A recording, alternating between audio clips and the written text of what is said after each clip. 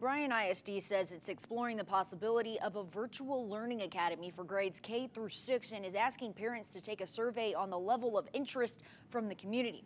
Parents who do not have a child currently enrolled in a Bryan ISD school can also take the survey. Officials say if the academy is approved, students will learn from certified Bryan ISD teachers, and students will be expected to follow a set schedule every day to learn in real time. If you'd like to take part in the survey, go to kxtv.com. We've got a link and more information on the survey.